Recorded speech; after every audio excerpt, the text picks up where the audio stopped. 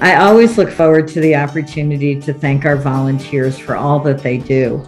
And the theme this year of empathy in action fits so closely with our first value of compassion. Volunteers are at the heart of what we do and what you do. And the key aspect of providing JABA services really helps us expand what it is that JABA can provide to the community. So please know that you are all making changes in the community every day with your volunteering. The action part, I think, really reflects on our sixth value of aging revolution.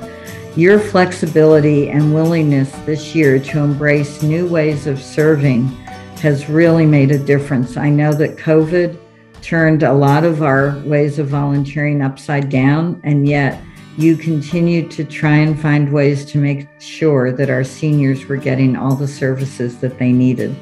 So between the compassion and the flexibility, I think you all truly embody empathy in action. As a result, we continue to help seniors feel connected and deal with isolation. And I thank you all for what you do and the impact it has had.